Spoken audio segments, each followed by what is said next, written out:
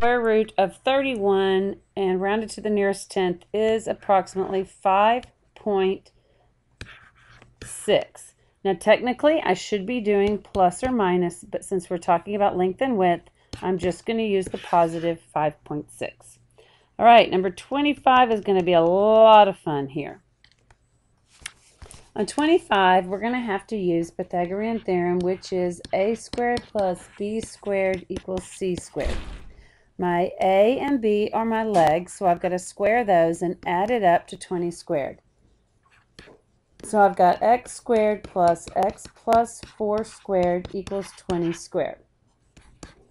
X squared, now remember when I square a binomial, I get x squared, I double the middle, which is 8x, and 4 squared is 16, and that equals 20. X squared and x squared is 2x squared plus 8x plus 16 equals 20.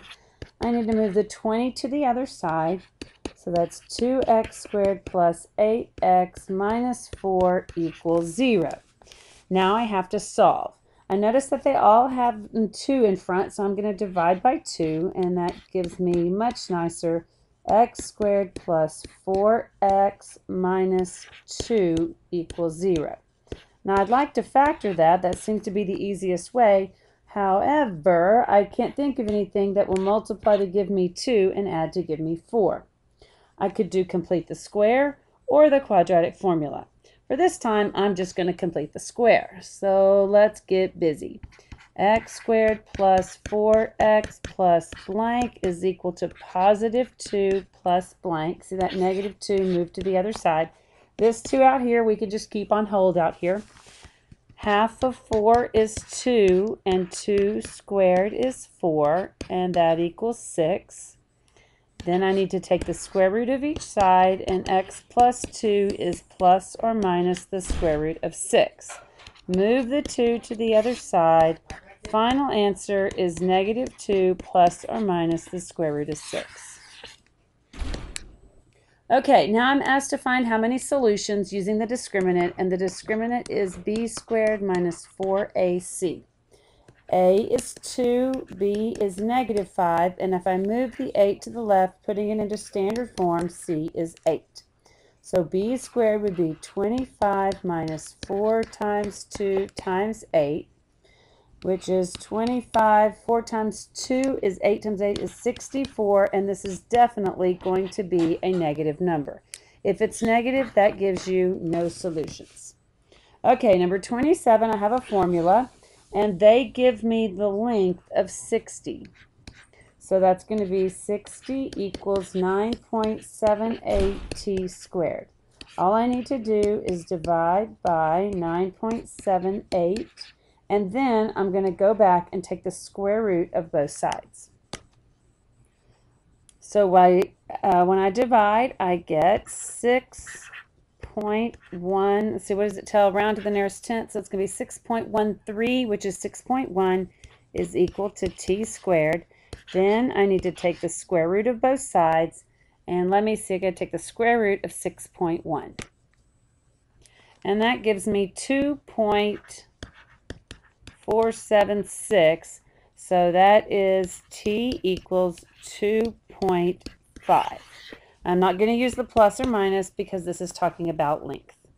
Number 28 is very similar to that last problem. All we have to do is take this formula that they give us, S equals pi r squared. We're going to use 3.14 for pi, and it already gives us a surface area of 60. So that's 60 equals 4 times 3.14 r squared. Go ahead and multiply the 4 times 3.14, and that is 12.56. And that gives, now I have r squared. Now I need to divide by 12.56 on both sides, and that gives me 4.77. So I'm going to put 4.8 equals r squared, taking the square root of each side. That gives me 2.18, which is 2.2. And what are we talking about here? oh, for the radius, feet. All right, 56. We've actually done this problem before. I believe it was on the last test, but you have to prepare for it because it's going to be on the next test as well. The larger rectangle, we have to find the area, so that's going to be x minus 4 times x plus 3. X times x is x to the second. X times 3 is 3x. Negative 4 times x is negative 4x, and negative 4 times 3 is minus 12.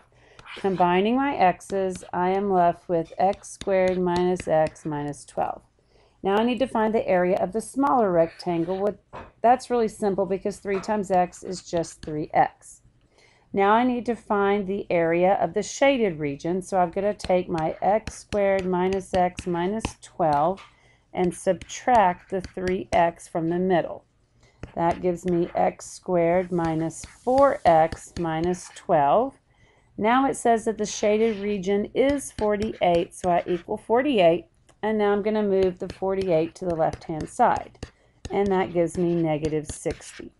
Now, the easiest way to do this is by factoring, as long as you can think of something that multiplies to give me 60 and adds to give me 4. Okay, so I just thought of it. It is x minus 10 and x plus 6. That multiplies to give me negative 60 and adds to give me negative 4. The x minus 10, what can you plug in for x to make it 0? That's a 10. And what could you plug in this x to make it 0? That would be 6. So we had to write a polynomial, then solve for x, and I have solved x is 10. Good job. Well, that was fun. All right, now we have one more of these problems to go. And it's very similar to the last one that we had. I have to square the x plus square the x plus 3, and that is equal to 15 squared. That gives me x squared plus x squared, double the middle, is 6x plus 9 equal 15 squared, and 15 times, 225. Combining the x's gives me 2x squared plus 6x plus 9 is 225. Moving the 225 to the left, I'm going to subtract 9. I have 2x squared plus 6x minus 216 equals 0. Again, I notice they're all divisible by 2. So that's 2 parentheses x squared plus 3x minus 108 equals 0. Now, I don't know if I can think of something that multiplies to give me 108. So I think I'm going to do the quadratic formula. X equals negative 3 plus or minus the square root. 3 squared is 9 minus 4 times 1 times negative 108 all over 2a.